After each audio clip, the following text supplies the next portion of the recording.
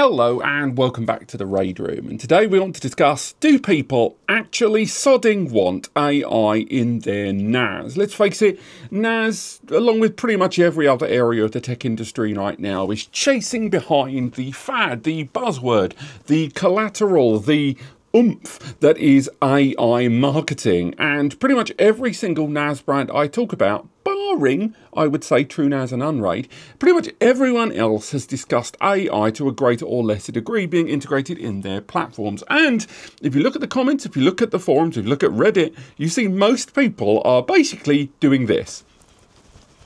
That's right, most people seemingly don't want AI in their NAS, even though the majority of users, to a greater or lesser extent, do actually have AI integrated in their lives. Again, there will be a lot of users that will probably find that statement quite contentious, but really when it comes to the banking apps you use on your mobile phone, to the smart home devices, to a lot of the intelligent back-end stuff of the websites we use, there is no avoiding that AI or LLM services are being integrated silently or aggressively in front of us across a myriad of platforms. So why is it so contentious when it comes to NAS? The obvious answer is security. Most users think, my data, my NAS, the last thing I want is some third-party platform, some third-party agent to have access to my data, and that makes a huge amount of sense. However, the reason brands are pursuing AI on their platforms isn't solely because of the fad, because of the buzzword. Depending on the brand you look at, they've actually got varying levels of integration with AI or large language model services. And some of those services are actually quite desirable. I think it's fair to say that the number isn't low anymore. The number of users who use an AI engine, or an AI chat LLM window of some sort in their lives, rather than Googling or Yahooing or AskJeeving. Now, we've got these two brands here.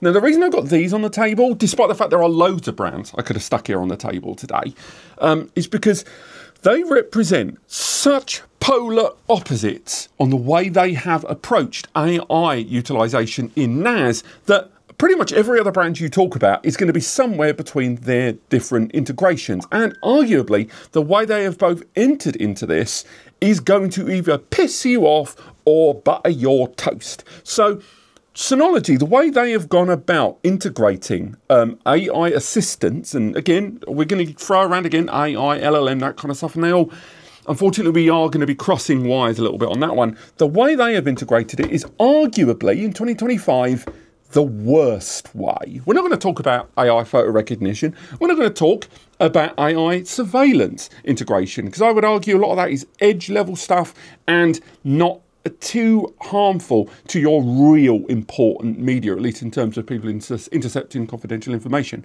But recently, Synology rolled out integration of AI services into a lot of their collaboration suite, predominantly the Mail application, Mail Plus, and their Office application, integrating into the word processing, the spreadsheets, and PPTX, or PowerPoint presentations. There's a few other bits in between with the management there and the AI admin console in between. We've done a whole video about it. I assume it's live by now. But the thing that they've done is not roll in a local AI. You are not running the AI services local in the case of those integrated applications. You are using a third-party AI. So again, Gemini, OpenAI, ChatGPT, and a few others. You connect with your existing service with them via an encrypted API key, and then when you use the AI services on your data, you are effectively creating a tunnel with those remote platforms to take advantage of those AI services, and then the answers come back lickety-split, whether it is analysis of a document, content generation predominantly on text-based forms at the time of recording, and analysis of information that you've got within spreadsheets, PowerPoint presentations, and refinement. However, I think most users that buy NAS would agree that this is seemingly not the way people want AI integrated into their NAS when they actually do want it. Again, I know that doesn't represent the bulk of users, but the ones that do want it don't want it in that fashion. Because one, if they want to deploy a NAS, if they want to deploy an AI alongside their data, they want it local. They want full, fenced off, either complete isolation or complete and unwavering control of the AI from all directions.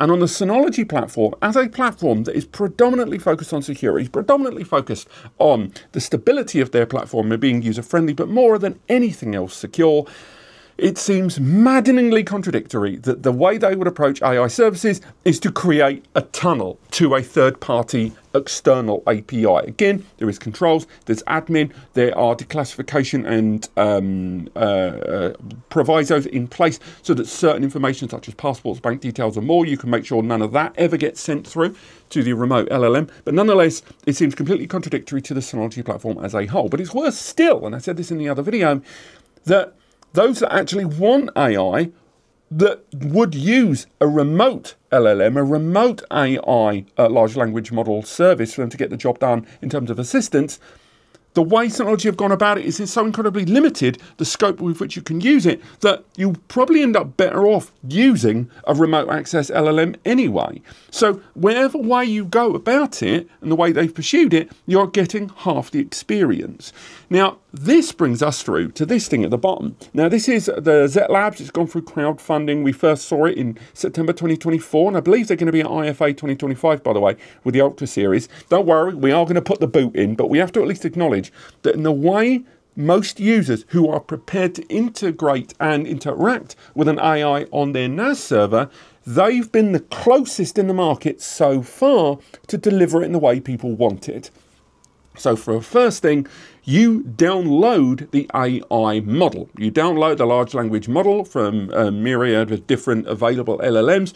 And depending on whether you go for the standard or the ultra model, you either download the model directly onto the NAS, so the AI engine itself, in the case of the ultra, or in the case of the non-ultra series that's running on a Rockchip 8-core processor. With that one, you end up running on a client tool on your client device. Now, they are rolling out a mobile app as well. I don't think that's going to allow for the download of the language model, but to say you've got a Windows environment or, you know, Ubuntu or something like that, you can download the model, you can keep it isolated, but that model then communicates with the NAS and you're still on your local area network. So you've got that level of fenced off security and management.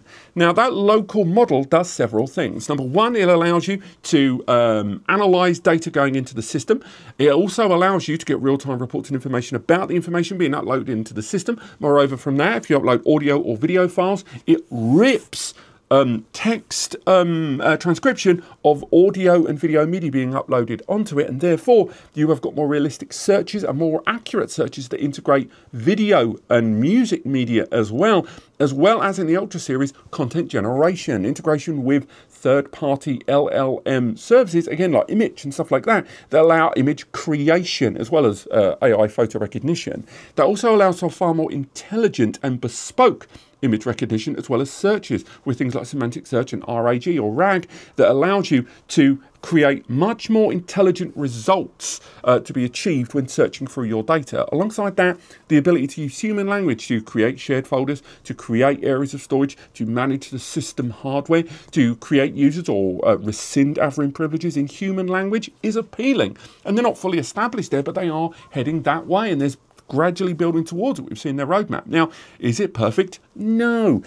They're a brand that no one's heard of. They're a brand that have never been in the NAS market up to this point, and they're rocking out with a large scale now. So between these two, we have a NAS product here that's an established NAS platform with a huge reputation towards security and stability, with, frankly, a very underwhelming and unpopular attitude and deployment of NAS. And we have another one that is seemingly creating the way people who are actually interested in AI in NAS being created. And it's just a shame that they've got absolutely no legacy, no history, and of course, they are a brand based in China, which for some users is going to be a deal breaker. So we've already talked about a few of the ways which people want when they are prepared to integrate AI in their NAS. What about what everyone else is doing? Well, QNAP is integrating the use of third-party powerful graphics cards being integrated into their systems to allow you to load and manage those AI models.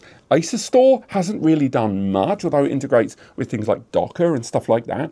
But the overall arching goal of AI integration into a NAS, and dare I say AI integration in any sodding tool you use, is to make your life easier, but not at the expense of security, not at the expense of stability, and not at the expense of the loss of your data or confidential information being outside of your control. Now, until that happens, no one really is going to want AI in their NAS in any meaningful business or day-to-day life capacity. They will just separate their confidential data here and their use of AI-assisted services there.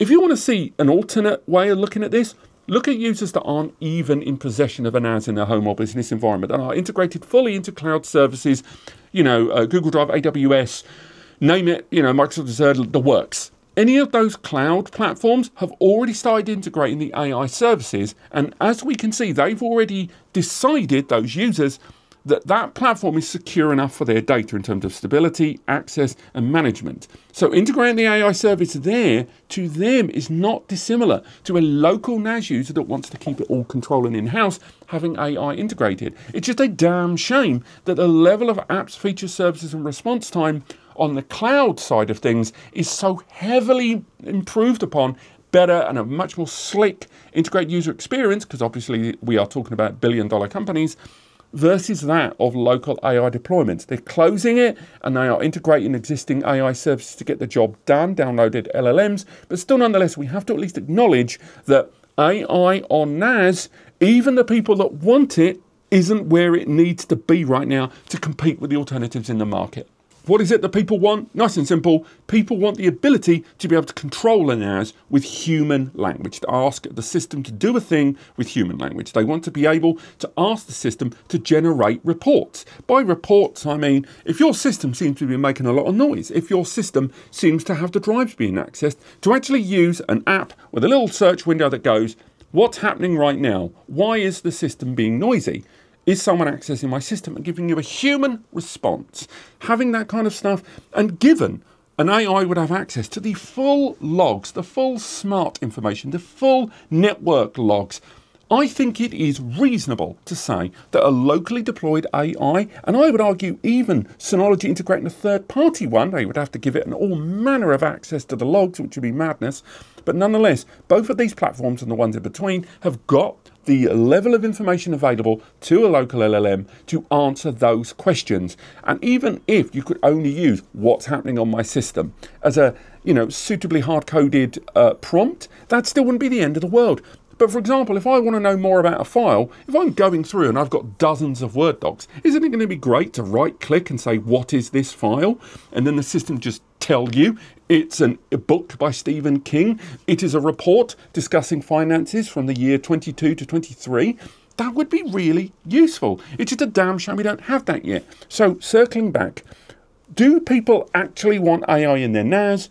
I think there is a percentage of people that do. And I do think there are brands who are pursuing this for the betterment of their platforms. We're just not there yet. And they're focusing way too much on things that people don't use right now and not really listening to what people actually want these systems to do.